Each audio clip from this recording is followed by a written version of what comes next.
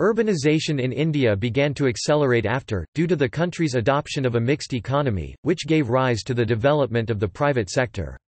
Urbanization is taking place at a faster rate in India.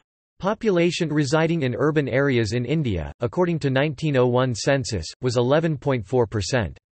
This count increased to 28.53% according to 2001 census, and crossing 30% as per 2011 census, standing at 31.16%.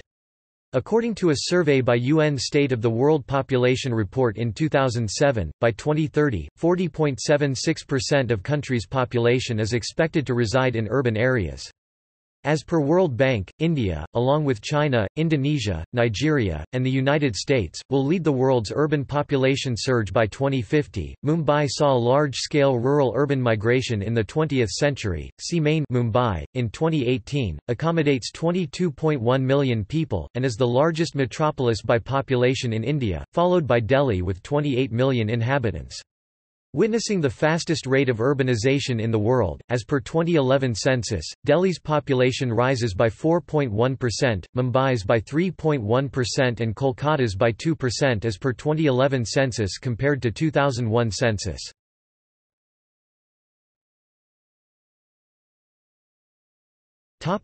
History.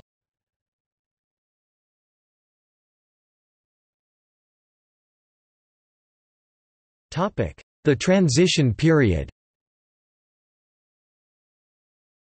After independence, India faced poverty, unemployment, and economic backwardness. The first Prime Minister of India, Pandit Jawaharlal Nehru, focused on the domain of science and technology.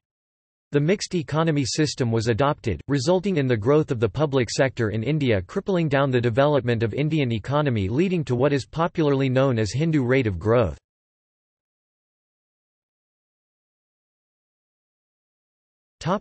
Modern India. The contribution of the agricultural sector to the GDP of India started to decline and the percentage contribution from secondary sector increased. The period after 1941, witnessed rapid growth of four metropolitan cities in India, which were Kolkata, Delhi, Mumbai, and Chennai. The nation's economy saw a rise due to industrial revolution, and the invention of new technologies increased the standard of living of people living in urban areas. The growth of public sector resulted in development of public transport, roads, water supply, electricity, and hence the infrastructure of urban areas. Maharashtra was the most urbanized state in India till 1991, stood behind Tamil Nadu in 2001 and third after it in 2011, with Kerala being second, with the urban total state population ratio. However, Maharashtra's urban population of 41 million, far exceeds that of Tamil Nadu, which is at 27 million, as per the 2001 census.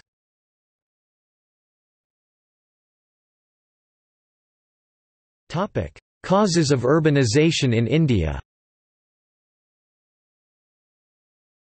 The main causes of urbanization in India are expansion in government services, as a result of the Second World War, migration of people during the partition of India, the Industrial Revolution, 11th Five-Year Plan that aimed at urbanization for the economic development of India.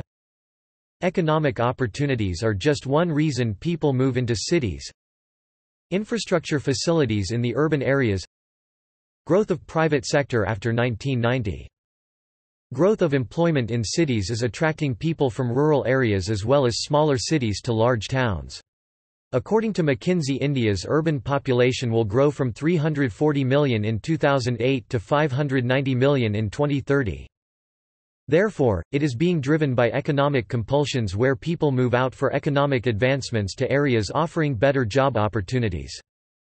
It is also driven by land fragmentations, villages being erased due to roads and highway constructions, dam constructions and other activities.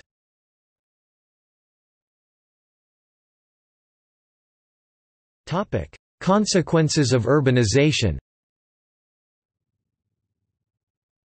Rapid rise in urban population, in India, is leading to many problems like increasing slums, decrease in standard of living in urban areas, also causing environmental damage. The Industrial Revolution of the 18th century caused countries like the United States and the United Kingdom to become superpowers, but conditions elsewhere are worsening. India's urban growth rate is 2.07%, seemingly insignificant compared to Rwanda, with 7.6%. India has around 300 million people living in metropolitan areas.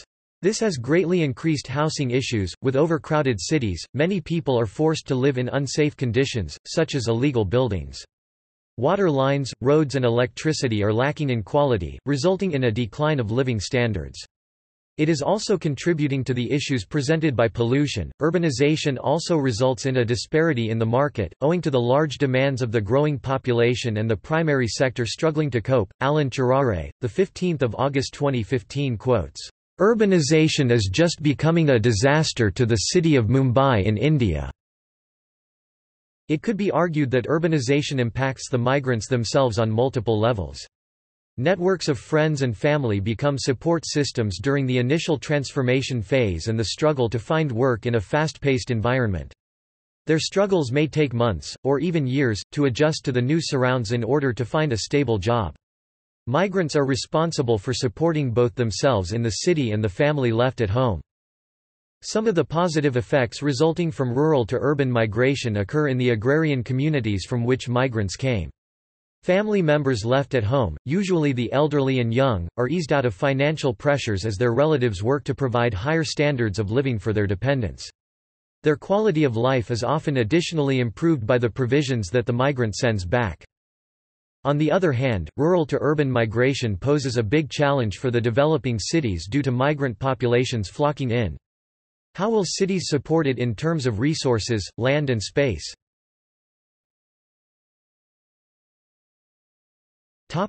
Urban unemployment. The National Sample Survey Organization reported the following urban unemployment rates for the period July 2011 to June 2012.